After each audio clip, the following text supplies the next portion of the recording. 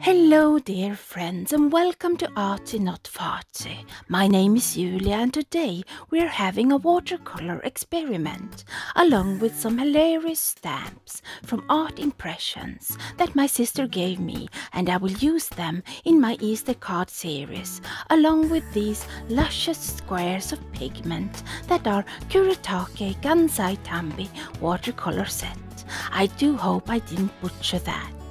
To get those lines that doesn't smudge, I ink up with archival black soot, and when a stamp is new, it often needs to be inked up more than once, so I use my stamping platform, and you can see that my middle lady there doesn't give a good impression at first, but by the time I stamp my second image, I only need to ink up twice.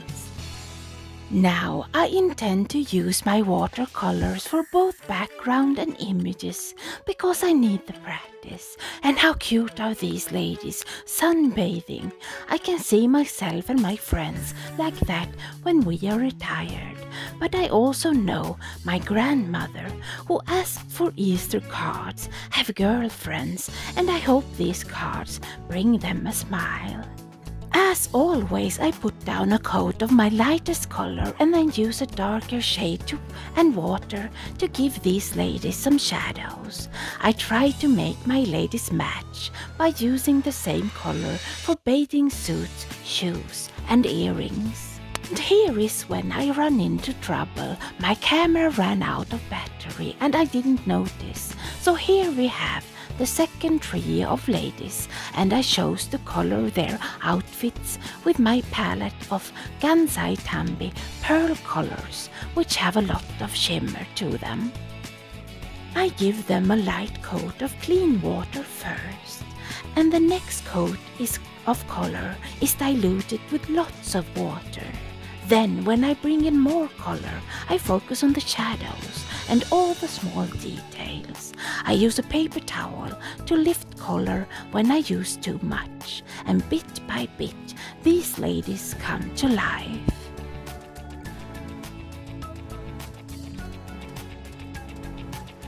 When I have colored in all their outfits, like hats, earrings and tiny shoes, I go back to the original Gansai Tambi watercolor set and color in their drinks, chairs and their beautiful hairstyles grey.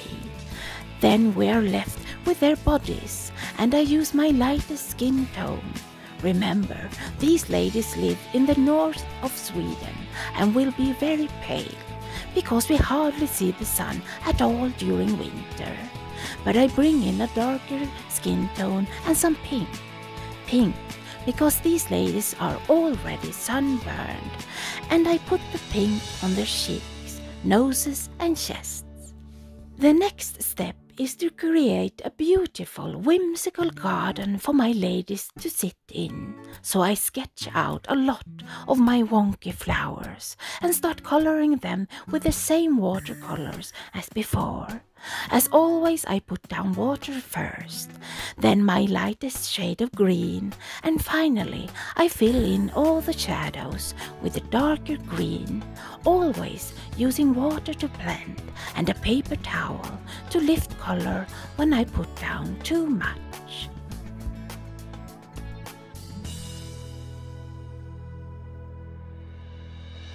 The next flower is this bush of tangled hearts, and I give it a generous coat of water first. Then I color it with a light pink and lots of water, so then I can drop in the darker pink and let them blend on their own, but help the blending along sometimes with more water and light pink. Since I'm making 2 cards, I drew 2 versions of each flower, but I only show one of each, and all of them didn't make the cut, but I saved them for future projects. This blue flower is done like the one before. I cover it with water and the light blue, and then I can drop in the dark blue and let them blend together, adding more dark blue when needed and helping the blend with water and light blue.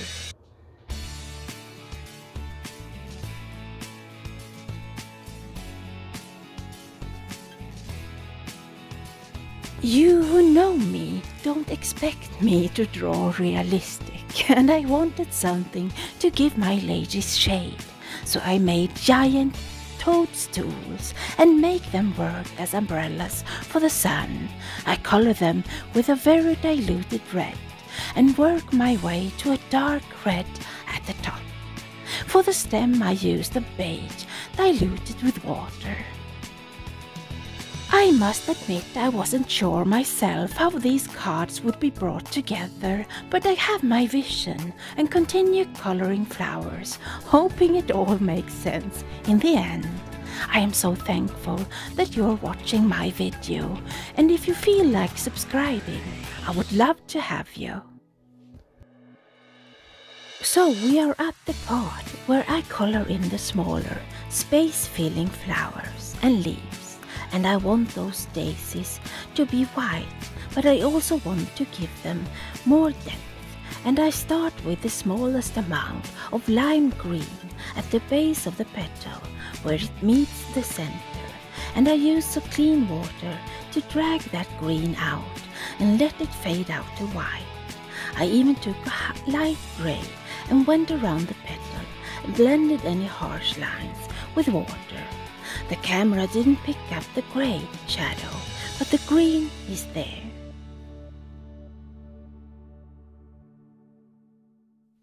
And then I put down my yellow in the middle of both flowers and make my shadows with a deeper yellow and an orange. Next I put a quick coat of light green on that leaf and lots of water, and then I just dab on the darker greens.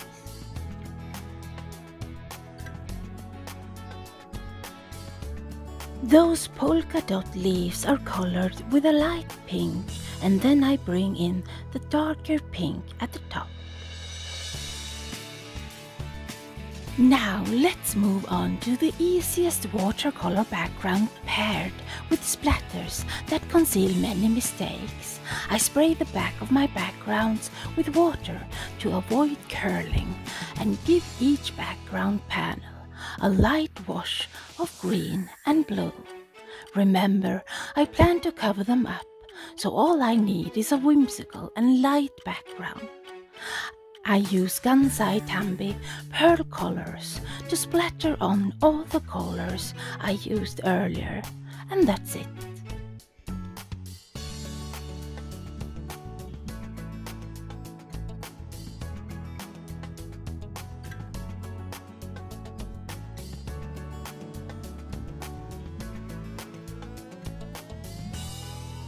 But splatters can be used to spice up something you aren't entirely happy with, so I do the same splatters again on all of the flowers that I didn't have white in them.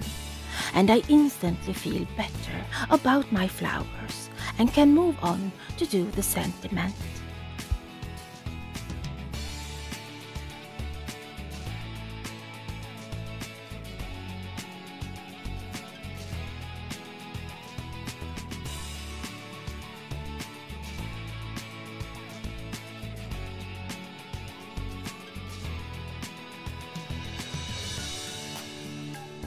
I chose a sentiment from the stamp set that reads, "It's exhausting being this fabulous. I don't know how we do it."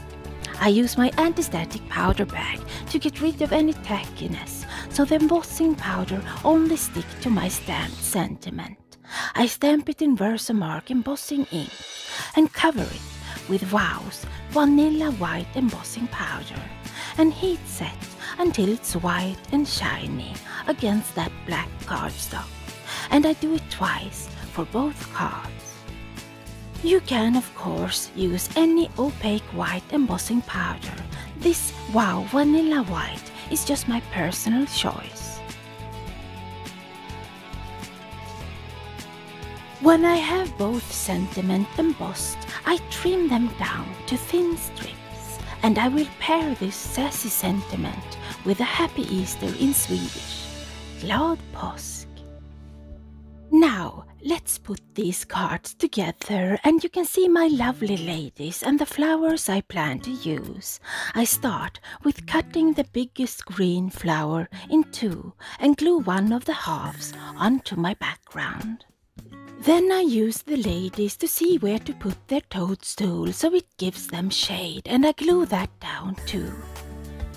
I glue down the tangled hearts at an angle and the blue flower next. I use a paper towel to avoid glue seeping out, and then it's time for the leaves and the light blue flower hanging off the edge, and finally I glue down those daisies.